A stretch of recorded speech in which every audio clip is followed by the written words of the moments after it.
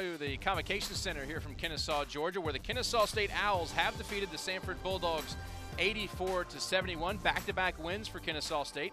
I'm Nathan McCurry here with the Kennesaw State head coach Jimmy Louth. And Coach, what are your thoughts about this win? It was a great team win for us. You know, we had balanced scoring. You know, Nigel ended up with 21, but you know, we had a lot of guys in double digits. I thought we shared the ball very well, and we continued to go after it. Even when they made a little hit and a little run on us, we continued to fight through it. We grew.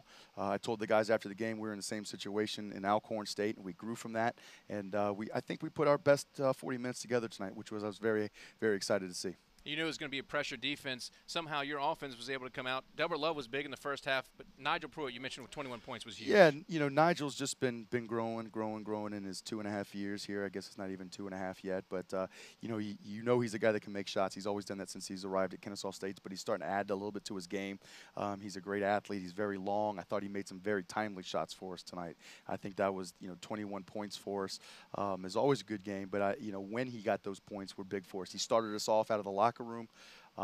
He started out making shots early for us, and then just continued throughout the 40 minutes. So I was very happy. 4 players in double figures again. What was your game plan going in offensively? Offensively, we've put in a brand new offense in the system, and it's sharing the basketball. It's playing off the pass, and I think we continue to share the ball better and better and better. Our assist totals continue to rise.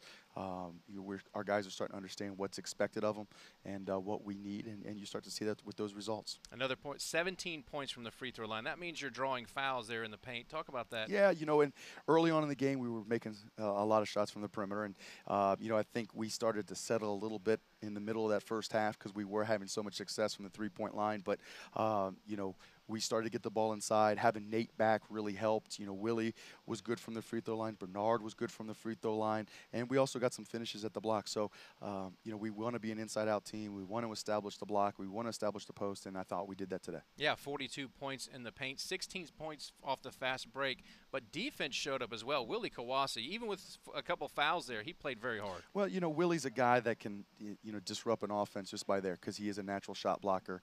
I thought he did his best job today on the boards, which I was very happy to see. That's something that he can do for us all the time. He just continues to grow and get better for us. And, this season you're going to see that young man just continue to grow and grow and grow. Can't not mention the slams by Orlando Coleman. He was really on fire. Yeah, Orlando's a great athlete for us, strong finisher, and a guy that's, a big-time scorer for us. And we need to keep him being consistent offensively and continue to develop him on defense. And, big things for Orlando this year.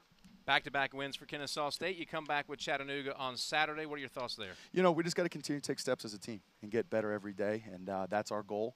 Our focus right now is getting ready for the ASUN season and the ASUN tournament, and these non-conference games, continue to allow us to grow and come together as a team, and we're doing that. So I'm very happy for them, and we're looking forward to take that next step. Congratulations, Coach. Kennesaw State wins 84-71 here from the floor of the Convocation Center.